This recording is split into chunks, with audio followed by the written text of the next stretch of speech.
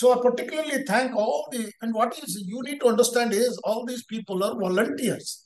They don't even charge anything to AICTE. That's one thing I wanted to tell you, because they are volunteer, selfless, and they wanted to contribute to the society. I would like to place on record their hard work and also commitment.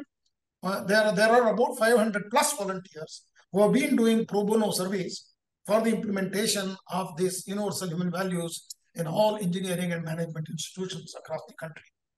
And this implementation or this vision, without expecting anything, perhaps is, I can say, one of the largest voluntary efforts by a faculty in mainstream education in India. And this team of 500 plus volunteers have also trained a large number of teachers in engineering and technology management institutions.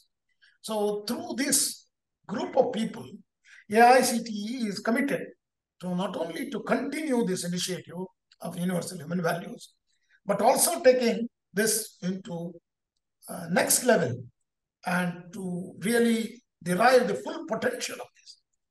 AICTE and its institutions have a crucial role in propagating the universal human values course to all the 8,000 plus AICTE institutions in the nation and helping them to prepare the adequate faculty for training these and also make all our students a true citizens of the global village.